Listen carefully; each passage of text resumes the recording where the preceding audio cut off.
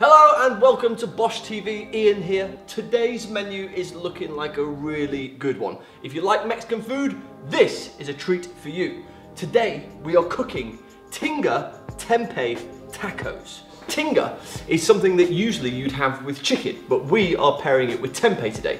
Now Tinga is essentially chilies, tomatoes, onions, all slow cooked down to form a really nice, rich, Mexican-y spicy sauce. And tempeh is made out of fermented soybeans. It's kind of a bit like tofu, it's kind of a bit like nut roast. It's packed full of protein, and when you cook it properly, it is truly delicious. You are gonna love this. First up, heat some olive oil in a pan. Pop in your tempeh and give it a good stir so it warms through. Oh, looks good, doesn't it?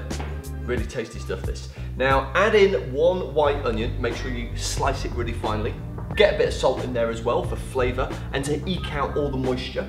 And once it's sort of caramelised and browned a bit, get some garlic in there, cumin, some cinnamon, and give it a good old stir. It'll look quite dry at this point, but never fear, because you've got some fine tomatoes, which are laden full of water, which will wet up the whole thing.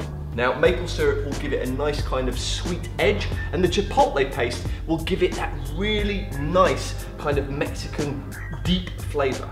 Now, once that's there, you get your vegetable stock cube, and then get your water in there as well. Give it a good old stir so it's like really nice and moisturised. And then, so it's really nice and wet, and then just let it simmer down. Just simmer, simmer, simmer, simmer, and it'll be thick. And once it's thick, you're gonna need to season it to taste. Now, a little bit of salt, a little bit of pepper, even some chili flakes if you want it spicier. Once that's done, you're basically ready to roll, except for this. Now, guacamole is one of my favorite things, and with this, you need 2 big avocados, the juice of 1 lime, 4 spring onions that have been sort of like really diced, really fine, and then some jalapenos for a bit added kick.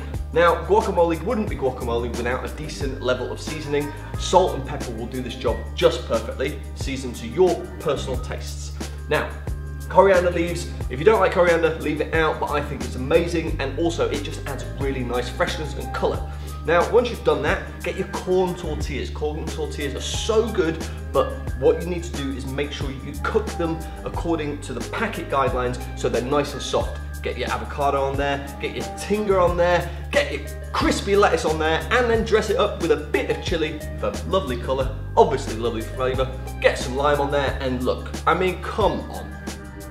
Oh, and there we have it, TBSP's Tinga Tempeh tacos. Super easy to make, so delicious. This just would go really well with a beer. Shall we find out what Henry reckons?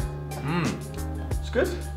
Absolutely delicious. The guacamole in there is gorgeous, and the gentle heat of that tinga is perfect. Well, that is an absolutely banging taco.